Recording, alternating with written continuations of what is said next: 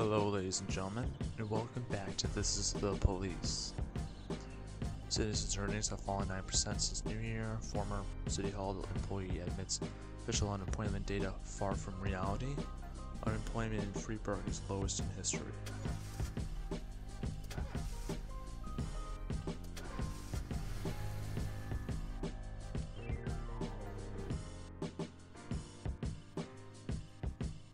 Yes.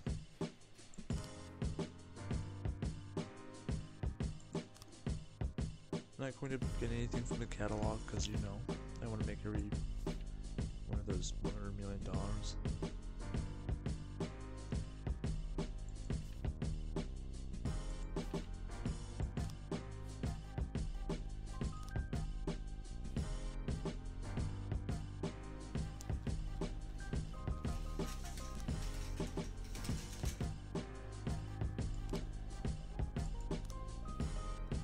Let's just see. 1, 2, 3, 4, 5, 6, 7, 8, 9. Now I lost my count. I know I just said 9, but I don't feel like I got everyone. 1, 2, 3, 4, 5, 6, 7, 8, 9, 10. I believe I have 14.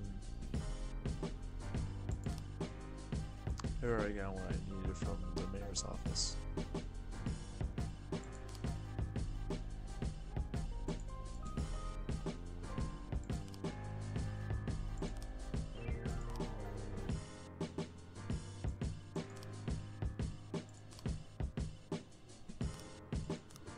It would really help if I could tell for sure who is a girl or a boy. Because if I knew for sure if... Here, it says Tommy, which is I think a boy's name, but I'm not trying to be rude by this, I just can't tell for sure who's what.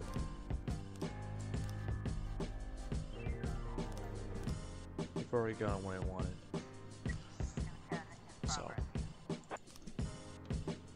disorderly conduct. The elderly Emma Weston, my bad, called in a complaint about her neighbors. Her house is shaking from loud sounds of gnashing metal and the roar of turbines, accompanied by some strange beeping noises. Through the window, she also saw people moving around.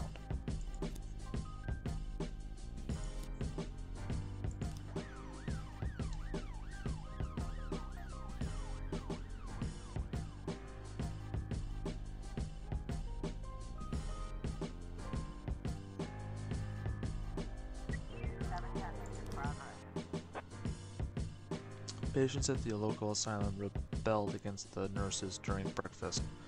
3 nurses have been wounded, while others remain locked in with patients in the dining area. They threaten to kill 1 nurse every hour until they're released. Oh crap.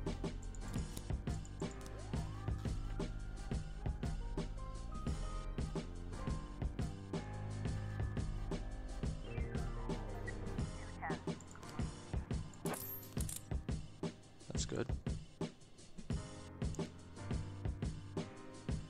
The asylum is... Wait, where are you going? You're crossing the water.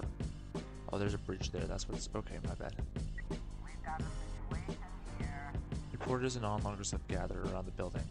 The asylum patients are watching the growing crowd from the windows on the 3rd floor. Gain entrance through the back door. Call in a negotiator.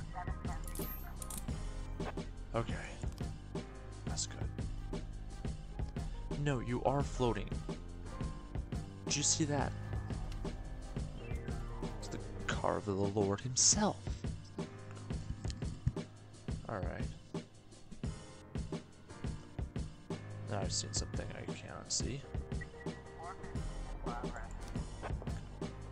A frightened woman phoned in reporting that 2 men dressed in armor were running through the street shouting, "Beware our stings." They were chasing passerby and swinging their blades at them. They've not yet done anyone harm, but their swords seem dangerous enough. Well,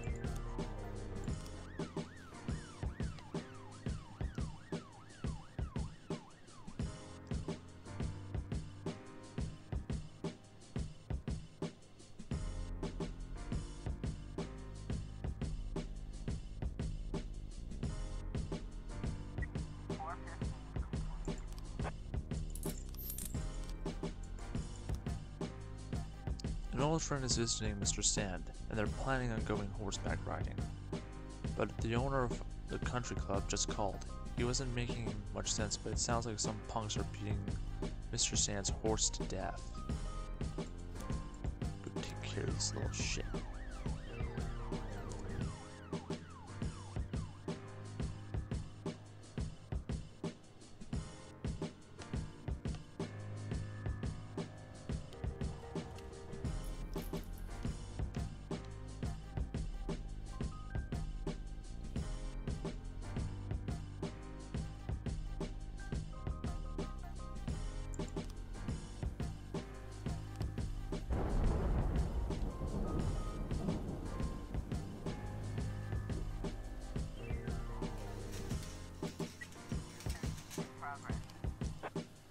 Clem Yurev reports that suspicious people are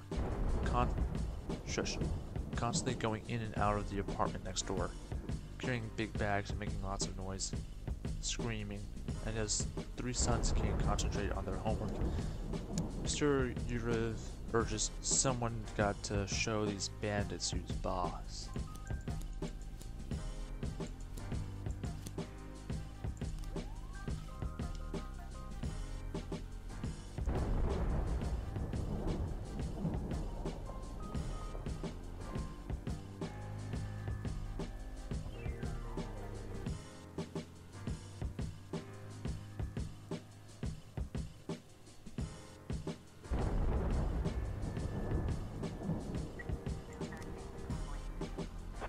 A whole mob of Vargas people attacked a truck belonging to one of our companies. This truck is carrying some important cargo, the kind only Mr. Sand and his deputies know about. The driver tried to call us, but we lost the connection. He may already be dead. We gotta stop these assholes before they make off with the goods.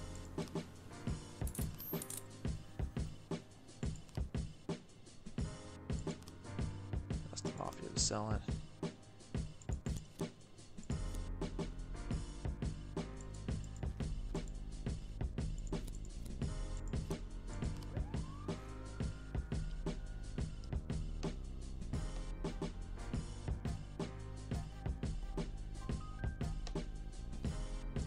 Left. Oh, this. Not the art student.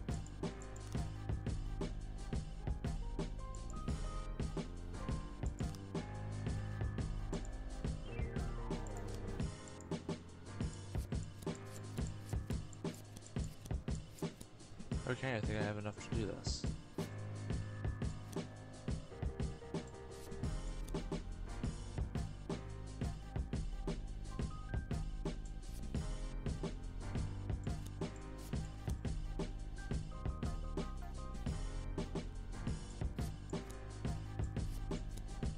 Wait, what?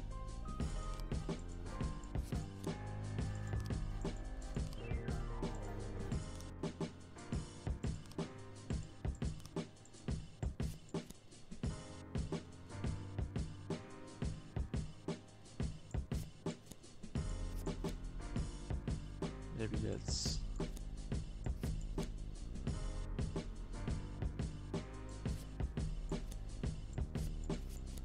Nope. Sorry.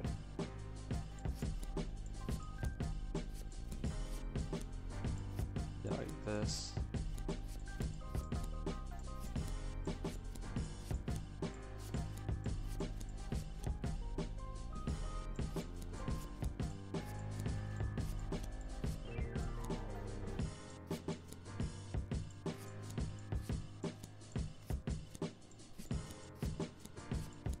Yeah, I'll number pad.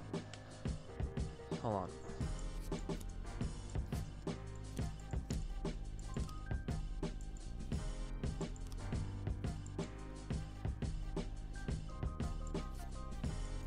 So let's say he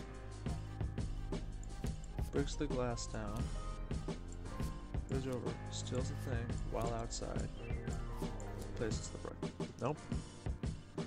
Because I know the security guard is the one who did it.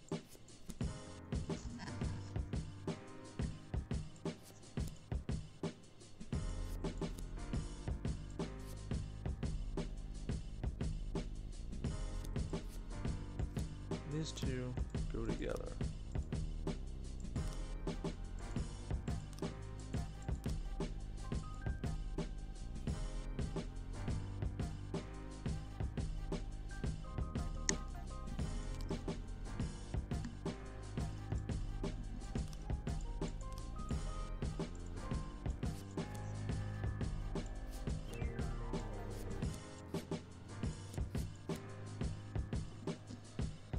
Alright, we don't have all the frames I need.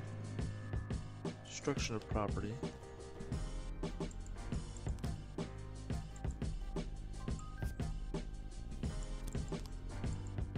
Did have a black helmet with a white spot on it.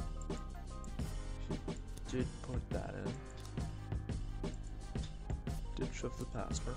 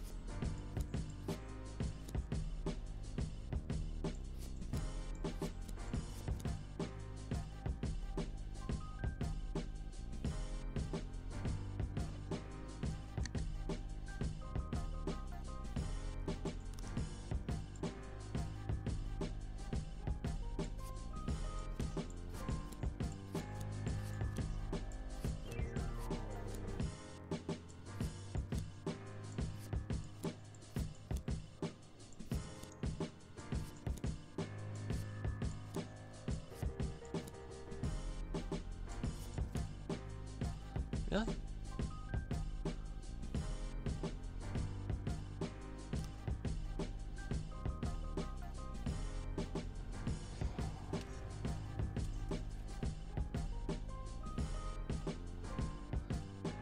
Huh.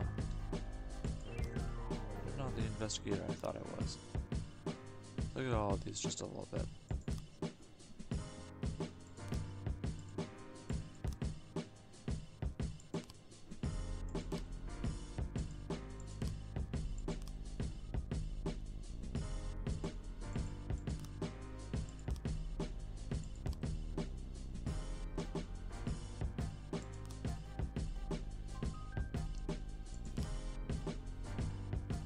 Didn't know I had a spare detective.